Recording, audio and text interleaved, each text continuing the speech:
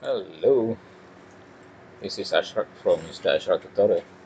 Okay, in this video, I'm going to show you on how to change the view in your quad view.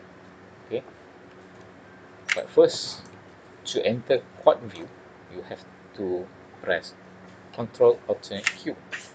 Okay, all right. So by default, you can only adjust the view on the user perspective view screen, okay, but you cannot do that in top photo view, front view, and right view. Okay, click anything, it's not going to be changed, but you still can do that. Okay, by press N, okay, and go to view, and then you go to this quad view, open this quad view, and you untick this lock.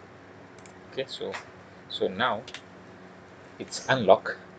Then you can change the view. Okay, from front, from top, you can change to whatever view that you want. So let's say you want this to be front view, press 1 on your numpad. And this you want to be uh, right view, press 3. And this you want to be top view, press 7. Okay, it's up to you. Okay, so you can do that. All right, so that's it. Okay, again you have to go to N to open the properties here, and you go to quad view and make sure you unlock these options. Okay, untick these lock options. Okay, all right. So, yeah, that's it. See you again in the next tutorial. Bye bye.